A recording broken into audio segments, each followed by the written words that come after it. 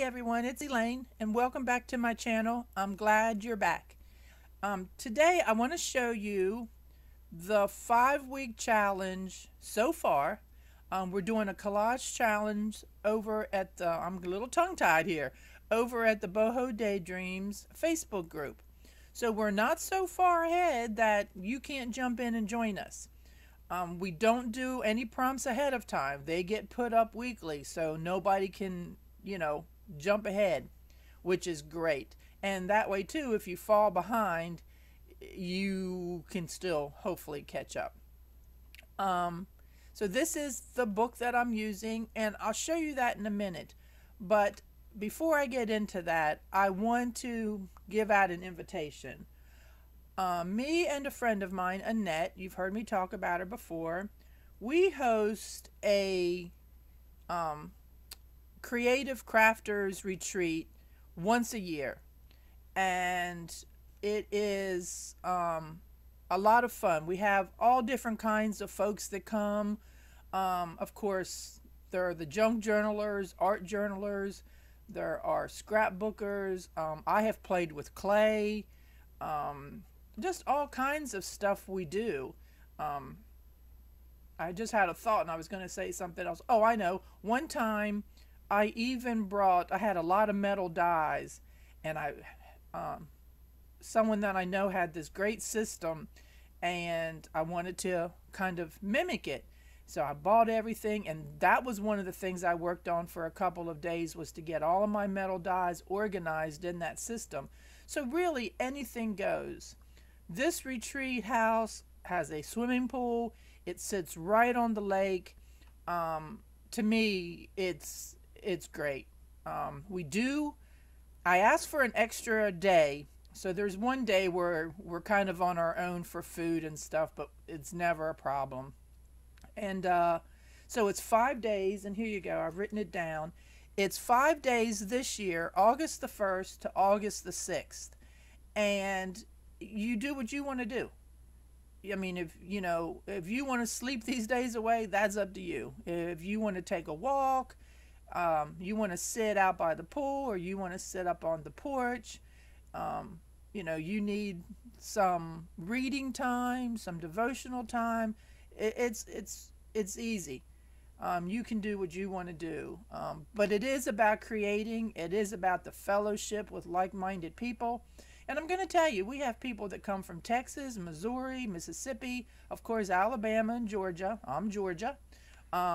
We've had Ohio, I have Michigan, I have Indiana, North Carolina, South Carolina, and we had someone from Florida. So, I mean, and one year we even had someone from the West Coast. So it's fun, trust me. So if you're interested, and here I wrote down to the name of the town. It's Gadsden, Alabama, is where the retreat is held. So if you're interested, whether it's this year or sometime in the future perhaps, at this point in time I only do it once a year. I put a lot into it. We have door prizes, and we do some activities and stuff, and again, it's more about the creativity and the fellowship than anything. But it's nice, and it's nice to have it all inclusive right there where we are, and comfortable beds and everything. So again, I want to invite you.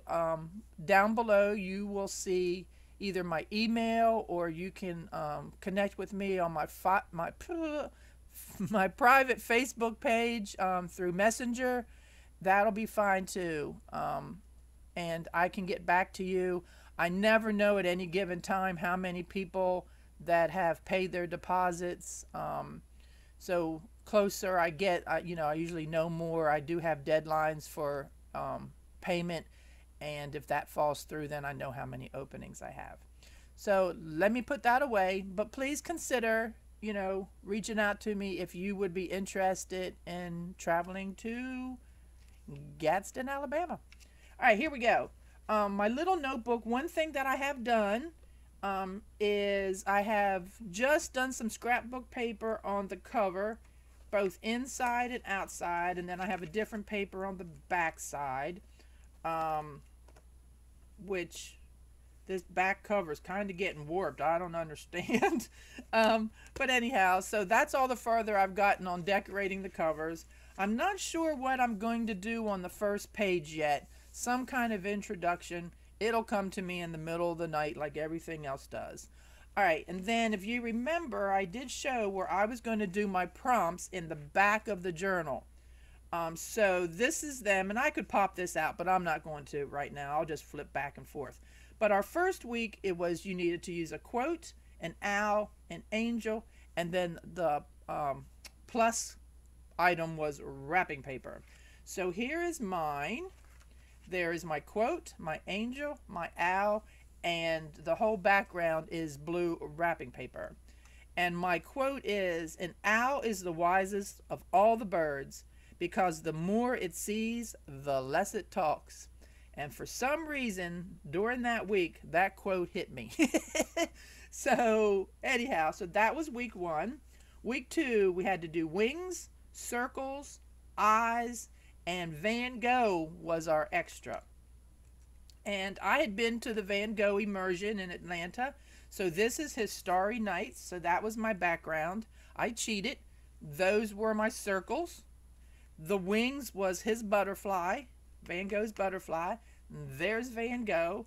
And then I don't know, I saw this picture in a magazine and thought it was just different. So I put Van Gogh's head on her body. And I only had one eye. I didn't do multiple. And what she's hiding, there's a bottle of perfume back there. People have kind of chuckled about the placement of my eye, but it's all about hiding the perfume and nothing else. And so anyway, so the next one is Funky House, the Sun, to use a book page, clock parts, and then your own handwriting, because, you know, most of us don't like our own handwriting. So here is my Funky House. My house was probably more of a fun house than a funky house. This is my clock parts.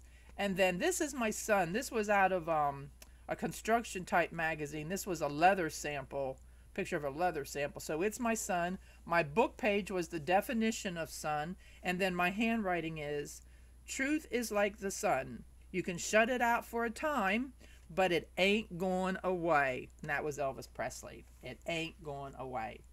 And then week 4, the prompts were to use a statue, use a stencil, numbers, octopus, and then 3 of anything.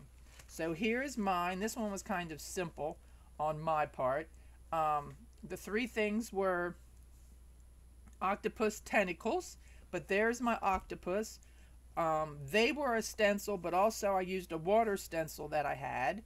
Here's my statue, and then the numbers, I turned them sideways and tried to make them look like fish, but I might need to put a fin on the top of them too. Just thought about that. And then the next one was 4B. Not quite sure what happened there, but 4B was collaged animals. So I had this stencil, and it had all kinds of animal shapes in it. I've had it a long time. I think it was by Stencil Girl. And so I cut out just some of the critters, and then I collaged them. And then I cut out tore out some different greens for like the grass, and then placed my critters around. And I keep and try to use up everything. So I had some old clumpy paint, and that's why it's kind of all swirly and funky. And then I just collaged in a sun with my funky animals. Yeah, I like using the old paint. I'm going to tell you a side story. Sometimes I'll put hot water in the bottles, and that's how I'll dip my paper to make like blue paper or whatever. I'll just use old paint, and when you add that boiling water to those clumps, for the most part they dissolve, and so you're not wasting your old paint. You're actually getting something out of it. So then the one for this week was Anything Goes. And before I turn this page, I'm going to tell you something. When you go to do the back side of this, because I'm continuing on this in the same journal, make sure your page is the right side. Yep, I've done it before, and I did it again. I had this window right when I made the window, because I remember my napkin collage was bigger at the top than it was at the bottom. I remember that. But somehow in there, I turned it around, and my tree is upside down, my house is upside down. The pine's not so bad, but those two got me. So when I realized it, I said, okay, Elaine. So I went and I have this stamp of a dog, and I put him in the window. So at least he's right side up, and he's saying, what in the world, Elaine? And then this was a napkin I had.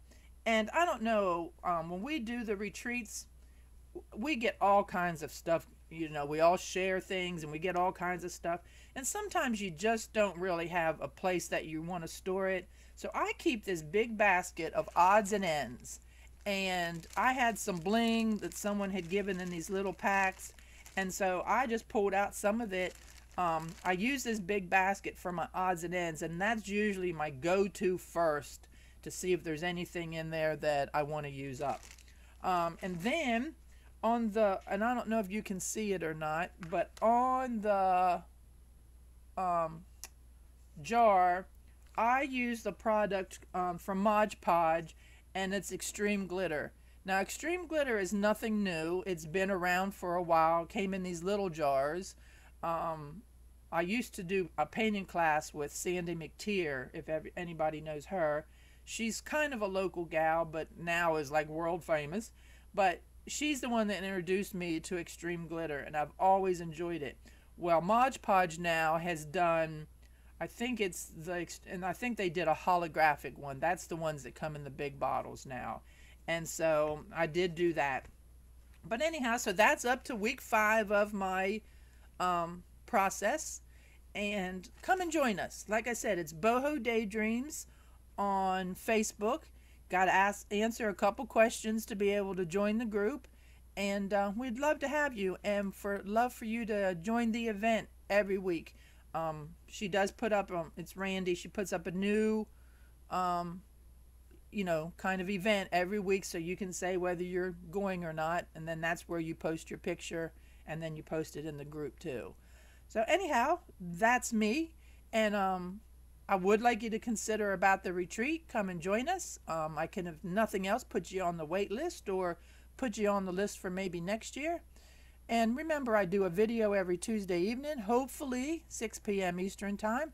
Excuse me. You can find me on Facebook. I have a group, a page, and of course my own private Facebook. And why can't I say that today? I'm also on Instagram, Twitter, and Pinterest. I have a small Etsy shop called Larkin Lane Creations, and go check it out. It's not a whole lot in there, but there might be something that you're interested in. And that's it. So I appreciate you coming by, and I will catch you going down the road. See you next time. Bye.